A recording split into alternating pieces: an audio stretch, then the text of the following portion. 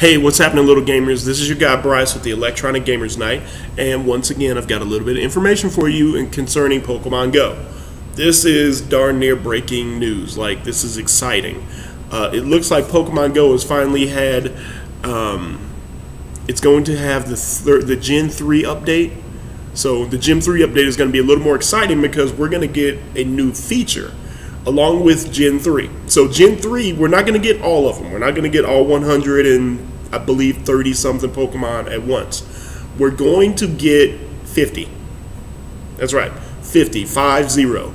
A lot of people are disappointed about this. Me personally, I'm like, hey, that sounds like a good number to start off with because we're not going to be able to catch them all right away anyway.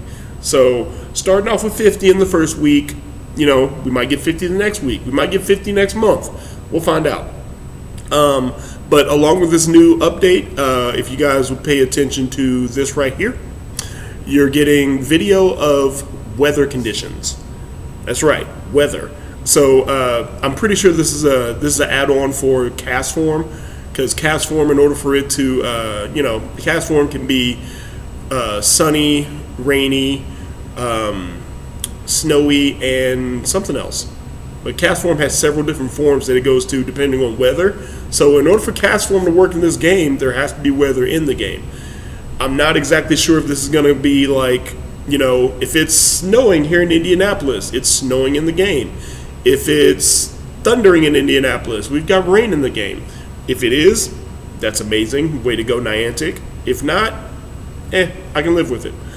Along with your weather conditions, and your weather conditions are going to be sunny, rainy, snow, fog, partly cloudy, and then windy. Windy is going to be the one I'm looking out for because I need those dragon types. The more Dratinis I can get a hold of, the better. So to wrap this all up, guys, get ready to get out there and be catching a lot more Pokemon.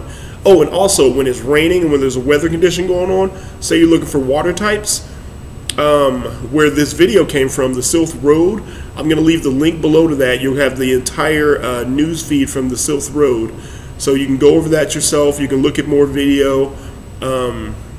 You can pretty much explore the Pokemon Go community and world through the Sylph Road. The Sylph Road is awesome. It's a great resource.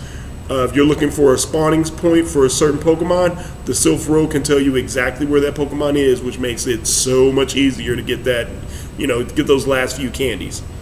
All right, I've talked enough. You guys get ready. Get out there. Go find some Pokestops. Spin the heck out of them because we're going to need to catch a lot more Pokemon. All right, I'm out. Take it easy.